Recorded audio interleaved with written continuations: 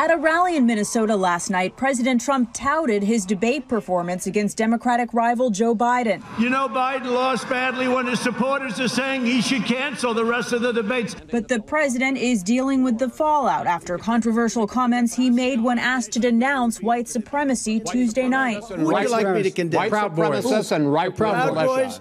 Stand back and stand by. Wednesday, President Trump tried to walk back those comments. They have to stand down, let law enforcement do their work. On Capitol Hill, Senate Republicans pressed the president to clarify. He should have made it very clear that there is no room for people on the far left or the far right when it comes to either Antifa or these white supremacist groups. Campaigning across Ohio and Pennsylvania, former Vice President Joe Biden said his message to the Proud Boys is cease and desist. The Proud Boys now have a logo saying, stand down, but stand by.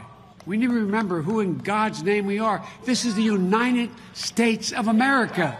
After Tuesday's chaos, the commission that oversees presidential debates is now considering changes to the rules to try and keep order. CBS News has learned that could include cutting off candidates' microphones.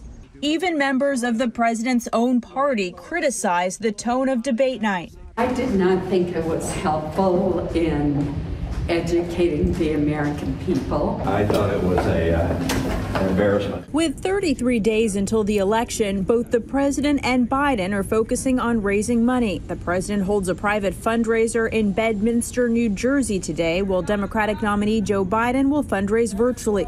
On Friday, Biden heads to the key battleground state of Michigan, while the president has a trip planned to the swing state of Florida.